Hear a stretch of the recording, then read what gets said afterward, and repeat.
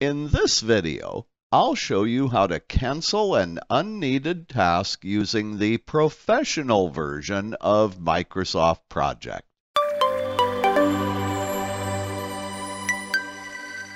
In the professional version of Microsoft Project, there's a very cool feature known as the Inactivate task feature. You can use that feature to cancel unneeded tasks, and it's easy peasy to do that. So I'll show you how to use that feature. And if you stay with me to the end of the video, I'll also give you some bonus content. I'll show you why you should never, ever delete a baseline tasks. Believe me, you won't like the results. So let's get started. In this example project, please notice that the design, build, and test tasks are 100% complete. I have some really good news for you. When the test task was completed, the testing went so well that we no longer need the rebuild and retest tasks. Those tasks need to be canceled. So in the professional version of Microsoft Project, to cancel unneeded tasks, first select the tasks that you want to cancel. Then in the Schedule section of the task ribbon, click the Inactivate button. Notice how Microsoft Project displays the canceled tasks. On the left side, notice that the rebuild and retest tasks are formatted with gray strike-through font formatting. In the Gantt chart screen on the right, notice that Microsoft Project changed the blue Gantt bars to white hollow Gantt bars. Also notice what Microsoft Project did to reschedule the implement task. The implement task is now scheduled to begin immediately after the test task. This is what I like to call an implied dependency relationship.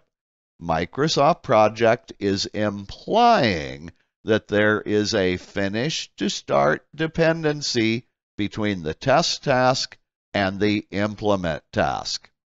I'd also like to show you how Microsoft Project calculates variance when you cancel tasks. So let's take a look at the work table. You're going to see something really interesting here. For row 0 or task 0, the project summary task, which represents the entire project, by the way, notice that the variance value is minus 80 hours, which means that this project is coming in 80 hours under budget on work.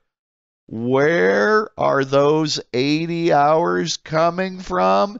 It's real easy to see that it's from the 2 canceled tasks, where in canceling those 2 tasks, we also canceled 80 hours of planned work.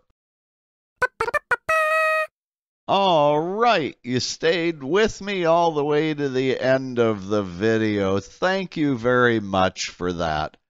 As a bonus, let me show you why you should never, ever delete a baseline task in your project.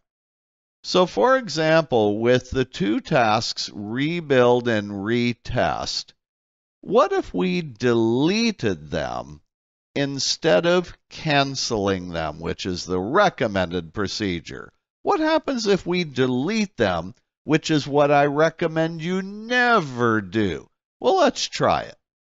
I'll go ahead and select them, right-click, delete task. Now I'll need to link up test and implement. And you know what? The project looks okay to me. I don't see any problems.